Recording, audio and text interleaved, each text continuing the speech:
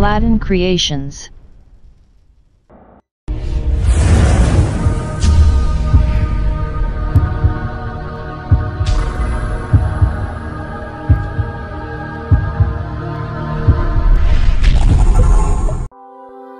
Enterobius Vermicularis eggs morphology.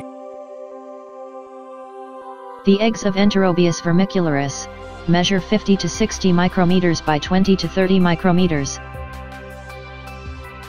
Are oval shape, but clearly asymmetrical, flattened on one side, rounded on the other side. They are usually partially embryonated when shed. Shell is smooth and thin, but a double line is visible. Enterobiasis can be diagnosed by applying cellulose tape to the anus of a suspect patient, especially in the morning before the patient's first bowel movement.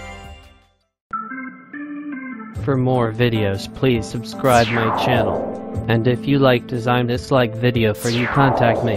Also, you can be my pattern and help me more creations.